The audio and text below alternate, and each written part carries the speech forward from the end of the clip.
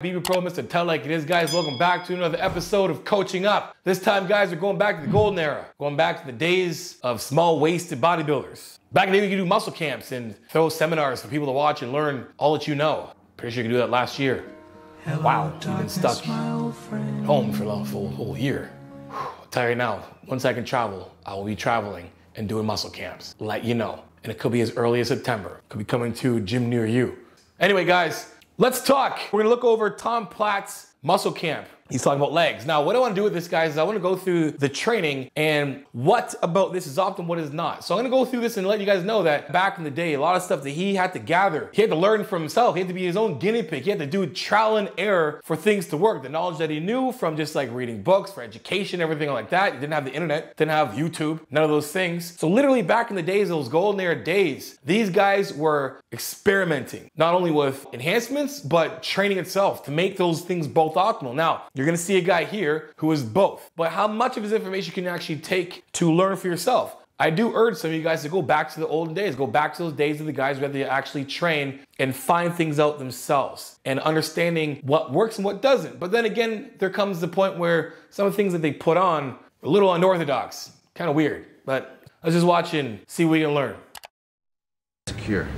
I would never get relaxed. When I endeavor to go down in the squat, I get my whole body tight, my head, my nose, my ears, my ankles, my feet, my toes, the bottom of your feet, your back, your shoulder, everything's gotta be tight. So right. I mean, ears to your nose, I mean, no, that's excessive, but you get what he's saying. Like when these guys talk with passion. So when he's saying like, the whole body's gotta be tight, he's like being aware and active in your whole entire body. I know I'm gonna be successful doing a squat every single time I interact that weight. The second I get underneath the weight and I just get up and I tighten myself up. And that's what you guys have to understand when you're squatting. You need to go into squatting with the approach that you are going to control the movement from the top to the bottom to the top. He even says, guys, from your head to your toes, grip with your feet. It's awesome he's saying this. Now, let's keep going. Nothing can be loose. It's like you're in a totally tight, taut condition. And everything is pushing you down and up both. You don't relax the bottom or during the course of the motion.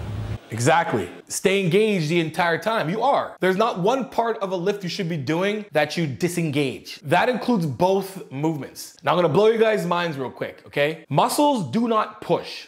They don't.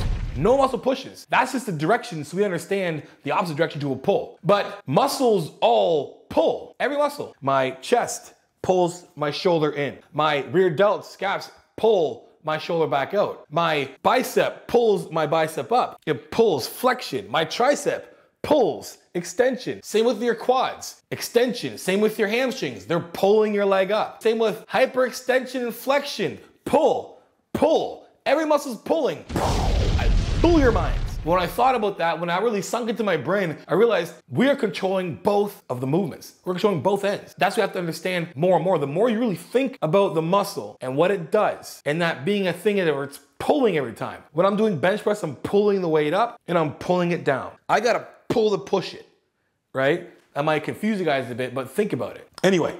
Other than maybe relax possibly when you come to a complete lockout. Now let's watch this squat. Head up, my head's always up. Now, one thing I'm gonna say about this, those elbows are shooting back. You wanna get them under more. We wanna really get the external rotation so we can get that shoulder depression. Even he right there is not going over that one cue. He's missing other cues too, like, you know, where your feet are, but whatnot. But again, when it comes to this, there's so much that has changed since I started in the gym. I was in the gym when I was 11 years old. And things have changed drastically. Not only just training fundamentals, but like we're talking mechanics, exercise science in proper form. So we're just gonna keep watching and just see some more of what we can actually do and apply to this. It would make the squat even better. This is customary position for me. I was trained by weightlifters, not powerlifters, weightlifters. And they taught me that the squat rack was the altar.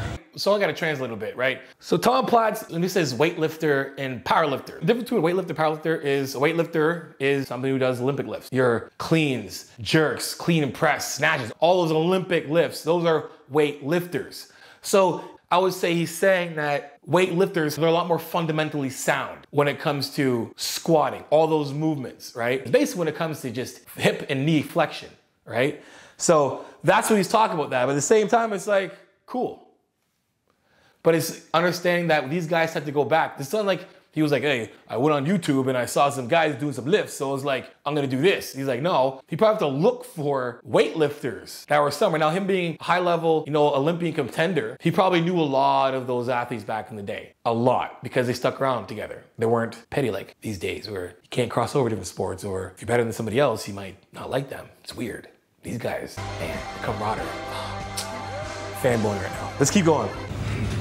Yeah, I mean, I love these guys, like, if you, like any old school bodybuilder, and there's a lot of that, you know, like that personality left nowadays of just like, yo, man, what's your RPE? Like, could you imagine, I'm sorry. Could you imagine asking, yo, Tom Platz, what's your RPE? He's like, RPE? What in the, what? He's like, going to the squat rack is like life and death. You just gotta go in, whatever happens, just come out the other end alive. What's your RPE? What's that? And you're rated per skis exertion.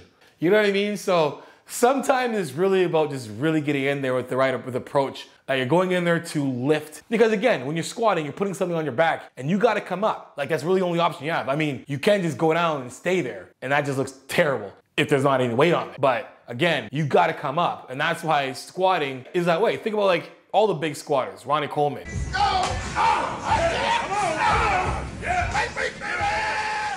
You know, even Jade Cutler, all these guys are squatting lots of weight. And their mindset going in there, I remember about Kai Green being like, you know, there's no way you're going into that kind of squat just thinking about, you know, nice things. Like, there's no way, like if you're getting into a set, like a hard set, and you know, everything else is there, you know, your technique, effort, whatever, and you go into a hard set, squat. And before that squat, you're just like, oh man, I gotta do my laundry today. Oh shit, that's gonna, like. You're not getting that weight up. Like you gotta go, like somewhere in your mind you're going, I know for me, trust me on this one, when I'm doing a big set of anything, it's not a nice place up there. Wow, a whole drawer just for me.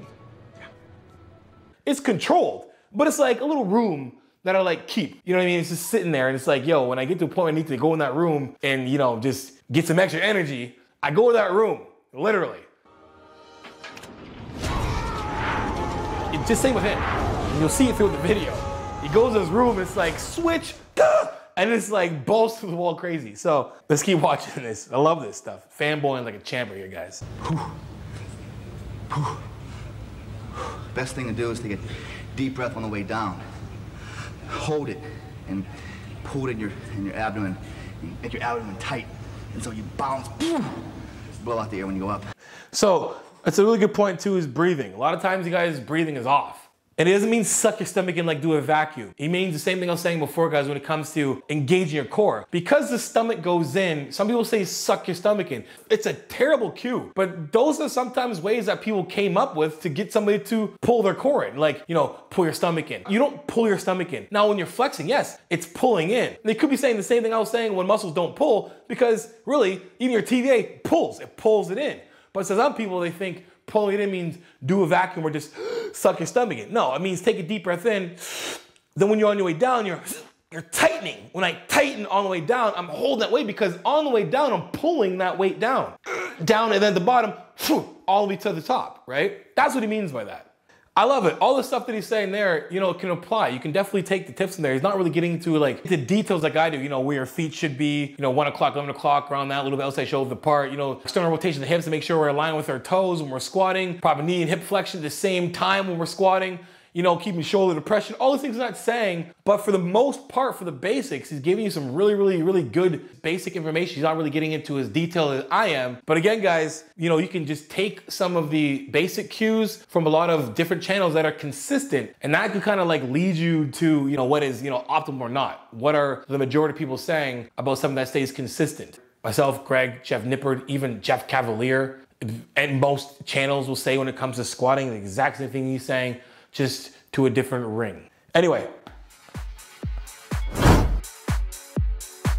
you get in the zone where you just go like animal, and you're like, and you just go, it's a testosterone, just comes up, he's got a bunch of people around him, his adrenaline's going, he's gotta perform, he's going AWOL.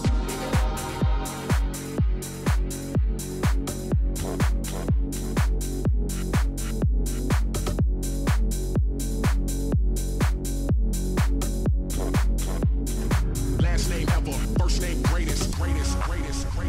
greatest, greatest, greatest, greatest.